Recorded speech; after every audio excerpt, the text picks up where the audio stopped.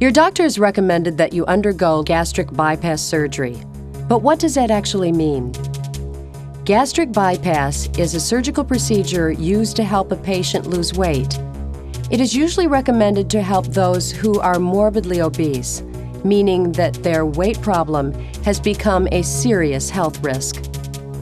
Most severely overweight patients overeat. Food enters the body through the mouth, travels down the esophagus, where it collects in the stomach. From there, digestive food passes into the small intestine. Nutrients taken from the food pass from the small intestine into the bloodstream.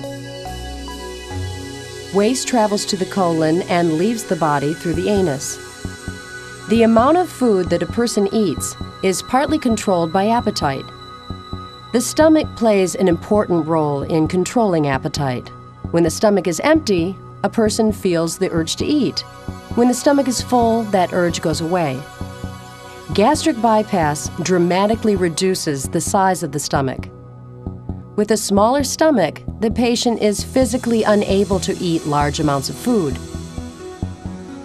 Gastric bypass also shortens the small intestine so that the body absorbs less of the food eaten. With less food entering the body, fat stores begin to be used. The patient loses weight. For you. On the day of your operation, you will be asked to put on a surgical gown. You may receive a sedative by mouth, and an intravenous line may be put in. You will then be transferred to the operating table.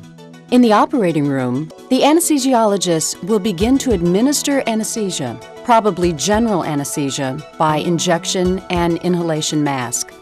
The surgeon will then apply an antiseptic solution to the skin and place a sterile drape around the operative site.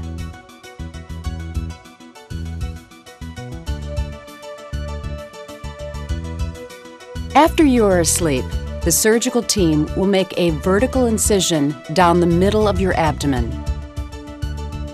They will gently pull back the skin to expose the connective tissue beneath. Your doctor will then divide this tissue and the underlying muscle tissue to expose the abdominal cavity. Your doctor will gently lift the liver up and to the side to reveal the stomach. Your doctor will then cut the upper portion of the stomach from the rest of the organ. This upper portion forms a small pouch which is sealed with a stapling tool.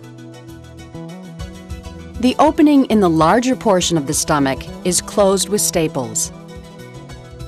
The next step is to divide the small intestine. The main part of the intestine is pulled upward behind the colon and positioned near the small upper stomach pouch.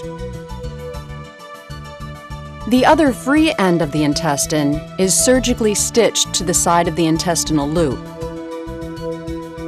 The other end is now attached to the small stomach pouch. A new route for food passing from the esophagus into the intestines has now been created.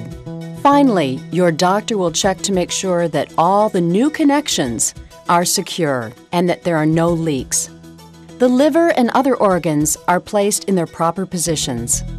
A drain is put in place to remove any excess fluids.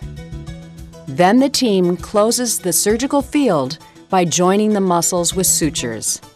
Then the connective tissues are closed. The skin is sutured together and the incision is closed. Finally, a sterile dressing is applied.